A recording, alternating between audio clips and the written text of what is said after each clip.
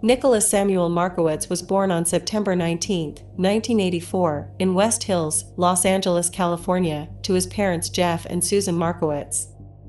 He had two older half-siblings, Ben and Leah. Ben will play a big part in Nick's story. Nick was described as a kind, gentle, soft-spoken boy who, aside from not liking sports, he was a pretty typical teenager. On August 5, Nick came home and had an argument with his parents, and his sister Leah thought he appeared to be high and noticed a large bulge in his pocket and confronted him on it. Instead of having a fight late at night, his parents decided that they would all go to sleep and talk in the morning. By the time Jeff and Susan woke up, Nick had flown the coop to avoid a battle.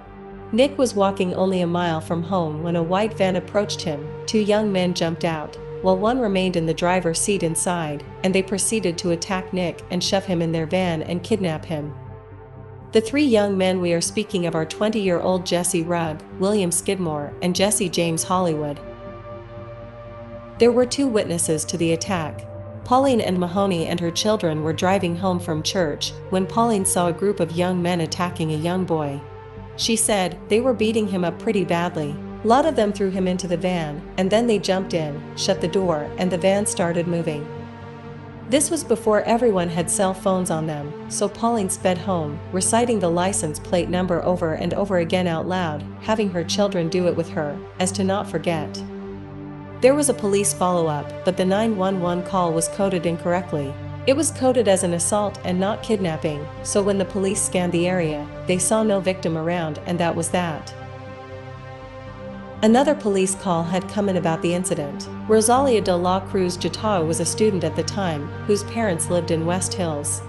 She had called the police from a cell phone within a minute of seeing the attack. Rosalia said, "At first I thought it was some kind of gang initiation, but when I saw them pick him up and throw him into a van, that's what I thought warranted the call." Police had failed to track down the van. Rosalia later testified that even though she had given the 911 operator her name and phone number, no one from the police department contacted her for further questioning. So was this a random kidnapping or a gang initiation? The answer is no. These guys were friends of Nick's older half-brother Ben. Ben and Hollywood, who had played Little League together, coached by Hollywood's drug-dealing daddy, Jack Hollywood, were in a full-on feud because Ben owed Hollywood a $1,200 drug debt. Hollywood was a mid-level drug dealer that took on the drug business from his dad. He had his friends out selling drugs for him. He seemed to enjoy it when they were in debt to him, because he could hold that power over them, getting them to do tasks for him until they could pay him back. Considering in reality Hollywood was about only 5 feet 4 inches tall, he seemed to be really trying to overcompensate. The person who Hollywood piled on the most was 20-year-old Ryan Hoyt. Ben was not one to stand down, so when a drug deal fell through on his end, and Hollywood came to collect, Ben basically told him to shove it and started a war. August 6th is where we find Hollywood packing up his house and moving with the white van when they spot Nick walking, and Hollywood gets an idea to steal him. Hollywood, Rugg, and Skidmore then went and picked up another friend, Brian Affronti, and drove to Santa Barbara just a few hours away. The group told Nick why they were holding him, and Nick initially flipped out, so they incapacitated him with drugs and alcohol. Hollywood said, "If you run, I'll break your teeth." Nick eventually decided to cooperate, because he didn't want to make trouble for his big brother. While in Santa Barbara, Nick met Rugg's friends Graham Presley, Natasha Adams Young, and Kelly Carpenter, and went to several different house parties with them. Reports indicate that many witnesses, parents, and teens all saw Nick with the others, but did not realize anything was up.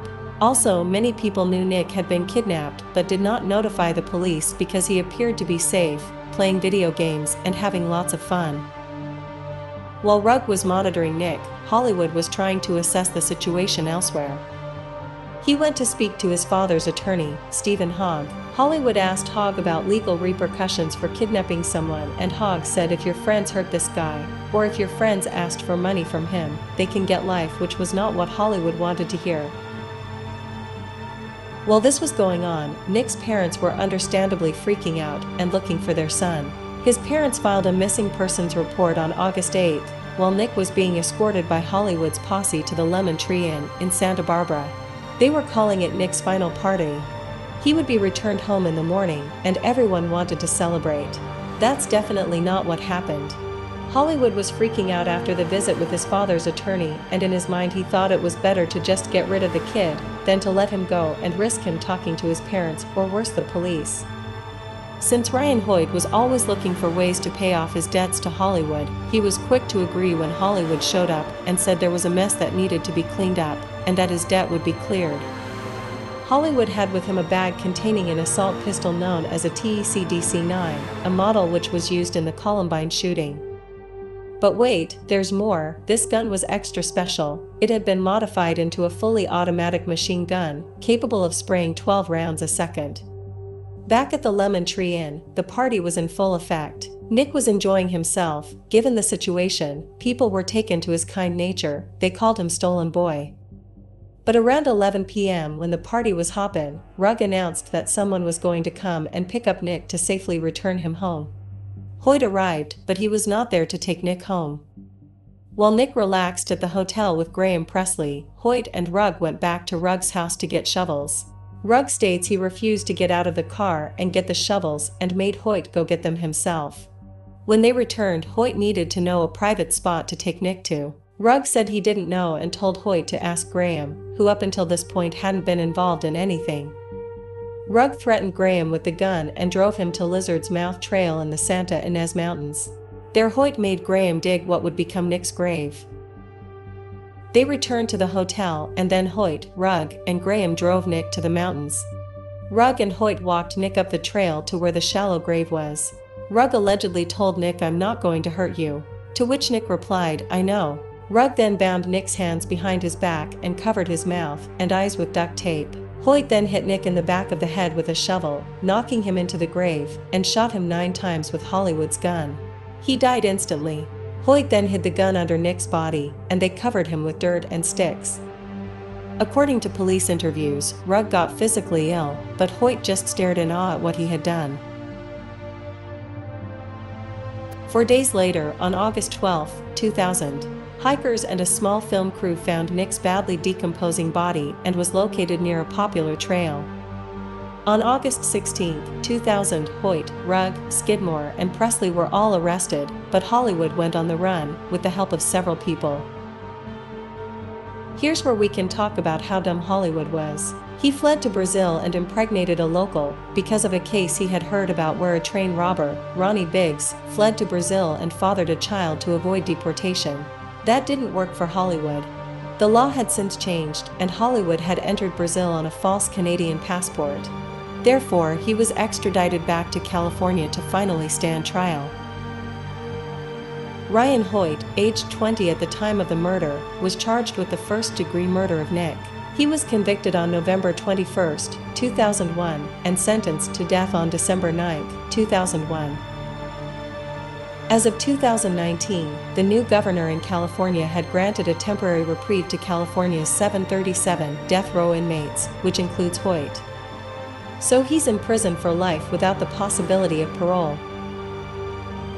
Jesse Rugg, aged 20 at the time of the murder, was charged with aiding in the kidnap and murder of Nick.